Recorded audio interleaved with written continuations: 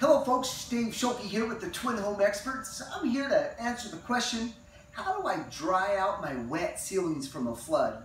Well, I want to go ahead and give you some details, but before we go on to how to perform this, I want to show you some of the most important pieces of equipment that you're going to need. And right here next to me is a dehumidifier. Dehumidifier is probably one of the most important pieces to dry down your ceiling. The reason why is because this is the only piece of equipment that's going to extract all the moisture from the air, as well as your drywall, wood, any type of material, even your carpet. It's going to pull that moisture out. So dehumidifier is super, super important. The next piece of equipment that we love using is an air scrubber. The reason why an air scrubber is a good piece of equipment is that when you're opening up the hole, we're going to use a piece of plastic and funnel that air inside that. If there's any dust or particles that are inside that ceiling, this is going to help capture that because this is HEPA 500 filtration. The other material that you're going to need is a piece of 6 mil plastic.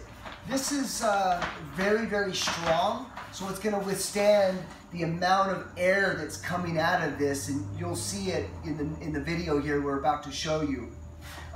Once this gets all built, after about 3 days of dry time, we come back in and we utilize our fogger and our sanitization. And what that does is it's going to inject all of this mist inside the ceiling chase, basically sanitize, prevent any type of mold. So it's a great way to get in all those nooks and crannies that you can't get through that small hole that we're about to show you when you dry down.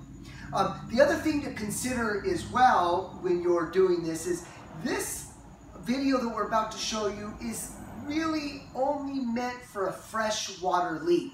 In other words, if you've got a hot water pipe or a cold water line that's leaking and it's saturated through the ceiling, this is a perfect application. If it's sewage, meaning a toilet overflowing with urine and defecation and it saturates through the ceiling, this is not the application. So I just want to make sure we get very, very clear on that. Let's go ahead now and take you to an actual job of ours and showing you the process in which we do it to dry it down.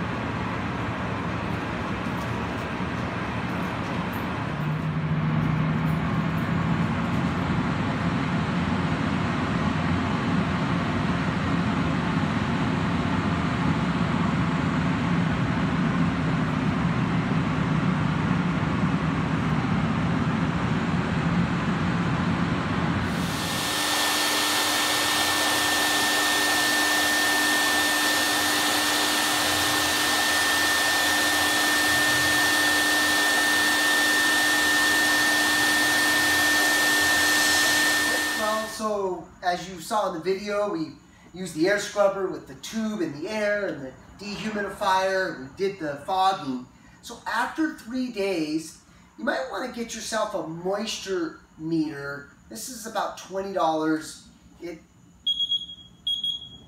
That beeping sound is an indication that there's still moisture. When you don't hear the beeping sound, obviously you're completely dry.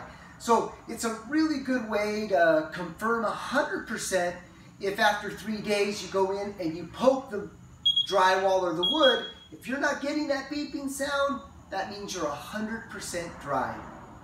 Well folks, hopefully this helped give you the insight of how to dry down those ceilings. Hopefully this helped, and always, thanks for watching.